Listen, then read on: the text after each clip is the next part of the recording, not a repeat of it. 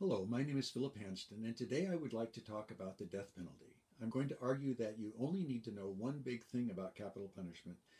This is from a book I'm writing on capital punishment. I'm almost done. The one big thing is that having a death penalty most likely results in a net increase in the deaths of innocent human beings. In this video, I will argue that a rational consideration of the evidence makes this conclusion inevitable. But I want to state at the outset, I think it's important to show respect for people on both sides of the debate. Most of them are decent people who sincerely believe in their views. But I think there's often something missing from the debate. I would argue that there's a tendency for both sides, actually, to ignore evidence and reason in favor of passions and emotions. This is especially pertinent to the issue of capital punishment because it is in that sweet spot, not a purely values issue like gay marriage and not an issue that's too complex to understand. The evidence on the death penalty is actually very understandable. So I'm suggesting that we use head and heart, as Miguel de Unamuno and Pascal and many others have recommended. Pascal captured it beautifully and simply when he said, "So let us work on thinking well. That is the principle of morality." But Pascal thought we needed the heart as well as the head, and he said, "Two excesses, excluding reason, allowing only reason." There's another issue that we need to clear up at the outset, and that is that we are dealing with a choice, the death penalty versus life in prison without the possibility of parole. We need to keep this constantly in mind when debating the merits of capital punishment. So this is not a for or against questions. This is a which is better question. If you're not willing to look at the issue with this in mind, I can't see how you can be a credible voice on either side of the issue. So let's begin by looking at the potential benefits of capital punishment. First, it can reduce suffering of victims' family and friends, some sort of closure for them. Secondly, retribution, the person gets what they deserve. And third, protect society. The person who is executed obviously can't kill again. But these arguments must always be framed with a focus on that marginal difference between capital punishment versus the alternative of life in prison without the possibility of parole. So viewed in this light, these three potential benefits of capital punishment lose some of their force. To the extent that some people find life in prison worse than capital punishment, points 1 and 2 might actually be better with life in prison than with execution. And point 3 essentially becomes moot in any case because we can lock people up so they can't get out again. Capital punishment is a difficult topic, so here's a photo of Mount Rainier and fog in the trees as a mental palate cleanser for you. So now I would like to talk about what I call the three inescapable facts about capital punishment. These are the three facts that lead us to the one big thing I mentioned at the beginning. And these three inescapables are, first, the death penalty does not deter murder. Secondly, innocent people are sent to death row on a regular basis. And third, the criminal justice system cannot be made foolproof. There isn't time to discuss all of the important issues about capital punishment that I cover in my book. For example, the fact that capital punishment costs considerably more than life in prison. The fact that there are disparities based on race, especially the race of the victim. The fact that rich people don't get the death penalty. Try counting up the number of rich people on death row. The fact that it's arbitrary. Look at the Green River Killer in Washington State. He murdered 48 women, but was spared because he promised to tell them where some of the bodies were buried. All of these issues and many other issues are important. We're only going to look at the three issues that support the one big thing. So let's take them one at a time. The death penalty does not deter murders. I hate to be blunt, but anyone who has looked at the evidence and still thinks that capital punishment deters future murders is simply not thinking clearly. Even some people opposed to the death penalty don't realize that deterrence is a myth. Pascal would not approve. Now, common sense might tell us that people would be less likely to commit murder if they knew they might be executed. After all, if we didn't have punishment for embezzling, there would be a lot more people driving around in Ferraris and Rolls Royces. But murder is different. Albert Camus, in his marvelous book, Reflections on the Guillotine, quoted a magistrate who said the vast majority of murderers did not know they were going to murder while shaving in the morning. Interesting point. So what about the actual evidence on deterrence? What does that say? Well, murder rates do not go up when countries abolish the death penalty. Portugal began the process first in 1852. It took a while for full abolition for them, but today more than 100 countries have abolished capital punishment, including virtually all developed countries except us, of course. So members of our peer group include countries like Chad, China, Iran, Iraq, North Korea, Libya, Oman, Saudi Arabia, Somalia, Sudan, and Yemen. What a great group to be part of. So here's another palate cleansing of just a tiny fraction of the countries that have abolished capital punishment along with the year of abolition. Portugal, Germany, Austria, Czech Republic, Peru, France, Netherlands, Slovenia, Hungary, Greece, Italy, and Turkey. So looking back more than a century around the world, abolishing capital punishment did not result in increased murder rates. In fact, they often went down. Another point is that murder rates are higher in U.S. states that have the death penalty. Here are murder rates in states without the death penalty in blue and with the death penalty in green. The murder rates are 50% higher in states with the death penalty. So this brings up an interesting question. Does this mean that having the death penalty increases the murder rate? Criminologists call this brutalization. Well, Arthur Koestler had an observation on this. He said legal barbarity begets common barbarity.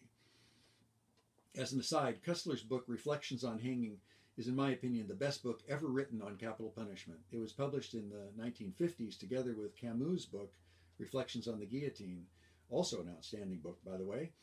But back to the question of brutalization, could it be that executions demonstrate to the public that it's okay to kill people if they have grievously offended us? Perhaps. The trend suggests brutalization, but one has to be very careful with correlations without proof of causation. For example, here we see that the number of people who drowned by falling into a pool correlates with films Nicolas Cage appeared in. So we must be very careful with correlations. Tyler Vigen has done a number of excellent correlations like this. Also, virtually all expert criminologists agree that the death penalty is not a deterrent to murder, and they are the experts in this field. The percentage of qualified criminologists who think capital punishment deters murders is about the same as the percentage of qualified climatologists who deny climate change. In other words, about 2 or 3%. Now, in the 20th century, the British government formed 2 commissions to study the death penalty. They took years to complete, and resulted in 2 reports, one of about 800 pages and another of about 1,400 pages. They looked at every conceivable piece of data from around the world, and both commissions concluded that deterrence was a myth. Koestler summarized this. He said, "This belief in the irreplaceable deterrent value of the death penalty has proven to be a superstition by the long and patient inquiries of these 2 committees, yet it pops up again and again. Like all superstitions, it has the nature of a jack-in-the-box. However often you hit it over the head with facts and statistics, it will solemnly pop up again because the hidden spring inside it is the unconscious and irrational power of traditional beliefs." So capital punishment as a deterrent follows what I call Gide's law. André Gide was a Nobel Prize-winning French writer who said, quote, "Everything that needs to be said has already been said, but no one was listening, so it all must be said again," close quote. I love that. I call this Gide's law, and it applies to many things. It certainly applies to the quote-unquote discovery that capital punishment does not deter murders. Now, as if we needed any more evidence, the Committee on Law and Justice of the National Research Council of the National Academy of Sciences has also weighed in. This panel of experts looked carefully at the available data and concluded that the evidence does not support the contention that capital punishment prevents future murders. But as Arthur Koestler said, the jack-in-the-box will still keep popping up. The famous curmudgeon H.L. Mencken talked about this phenomenon. The most costly of all follies is to believe passionately in the palpably not true. It is the chief occupation of mankind. So just when you think the idea of deterrence has finally been laid to rest, it reappears, kind of like road work on these signs. This was not Photoshop, by the way. I screeched to a halt to take this photo. There are only 20 meters between the end of roadwork sign and the roadwork ahead sign. Okay, the second inescapable, innocent people are sent to death row on a regular basis. So here's the most devastating statistic in the whole debate about capital punishment. As of today, 156 people sentenced to death since 1973 have been released for reasons of innocence. In other words, they've been exonerated. This is not a debatable point. The data are available and easy to access. If this were a debate based on reason, just this one fact should make capital punishment untenable in a civilized society. This is also the reason why it's so dangerous to try to speed up the process to execute people more quickly. Many of these 156 people were exonerated after 10, 15, 20, in some cases 30 years after conviction. Speeding up this process would just increase the number of innocent people executed. And this is an important point. After they're executed, we almost never find out if they were innocent because efforts on their behalf basically stop after they're executed. A study done by Samuel Gross and colleagues concluded that at least 4.1% of defendants sent to death row would be exonerated. I don't have the time to go into the details, but I've studied this paper carefully and I believe the results are credible. So all of the disturbing evidence on sending innocent people to death row brings up the question of justice. If you say justice requires that certain murderers be executed, and I do understand that sentiment, but if you say that, you are also saying that the incremental increase in justice that comes from execution versus life in prison without parole outweighs the injustice of occasionally executing innocent people. To me, that seems to be an indefensible position. So the third issue is that the criminal justice system cannot be made foolproof. How could so many innocent people be put on death row? Well, it's obvious that our criminal justice system is fallible. We have a criminal justice system that is a complex endeavor with many players, most but not all of whom are honest and trying to do a good job. A good analogy would be our healthcare system, where we also have many people working together in a complex system. So if errors in our healthcare system are the third leading cause of death in the United States, why do we think that somehow magically our criminal justice system is able to avoid errors when condemning people to death? Can we fix it? Well, unfortunately, most of these flaws are resistant to remedies because they're part of human nature: prejudice, incompetence, desire for vengeance, fallibility of senses, etc., etc. So it's going to be very difficult to fix. Even with criminal justice reform, there's no way we can avoid sending at least some innocent people to death row. Okay, the conclusion.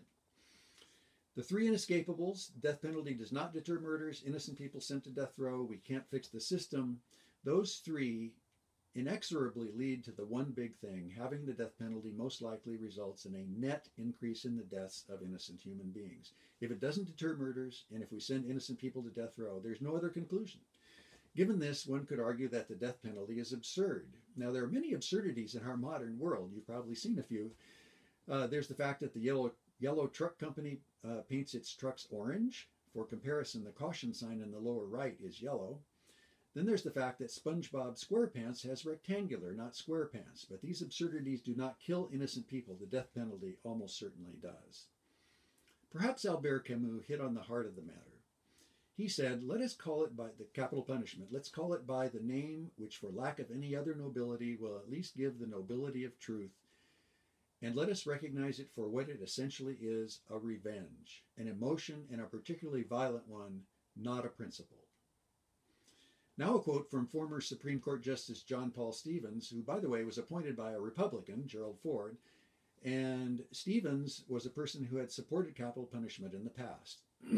He said, "For me, the question that cannot be avoided is whether the execution of only an insignificant minimum of innocent citizens is tolerable in a civilized society. Given the availability of life imprisonment without the ability of parole as an alternative method of preventing the defendant from committing further crimes, I find the answer to that question pellucidly clear. When it comes to state-mandated killings of innocent civilians, there can be no insignificant minimum." So here we have a person who saw the evidence and changed his mind based on a rational evaluation of that evidence. In his marvelous essays, Michel de Montaigne was one of the first people I know of to speak out several times, forcefully and eloquently, against capital punishment. If I'm ever shipwrecked on a desert island, I hope I have my copy of his essays with me. Montaigne said,